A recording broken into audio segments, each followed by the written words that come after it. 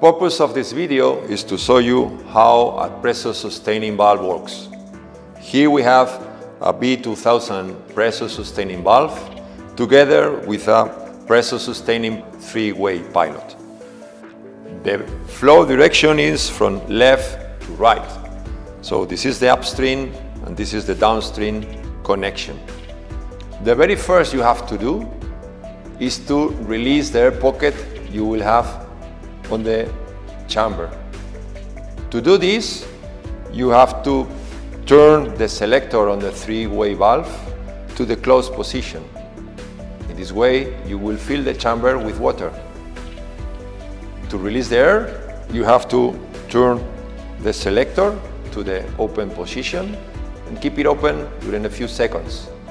With this, you will release the air, which will keep on the chamber. Again, we will put the selector on the closed position and we'll repeat the same as before to release all the air. Now we have to set the pressure on the pilot.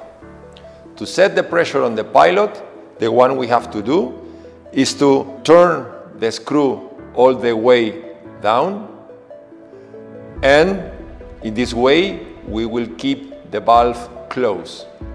After doing that, we have to open as much sectors as possible in our irrigation system.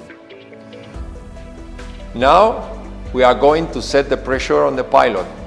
You have to turn the selector to the auto position, and the screw on the pilot, you have to turn it on the anti-clockwise, gently and slowly.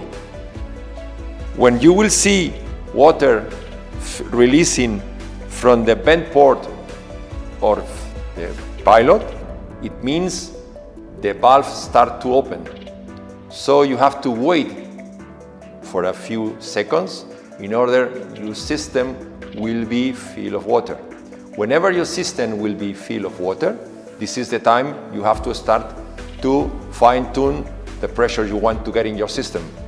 By using a tool, you have to unscrew a little bit the screw, okay? And whenever the pressure needed will be reached upstream the valve, you have to lock this nut to avoid someone can change the pressure selected.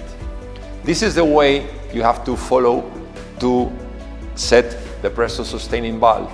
But if you want to get few more information about any of the valve, you can go to our website or ask to our technical department in Rivolis.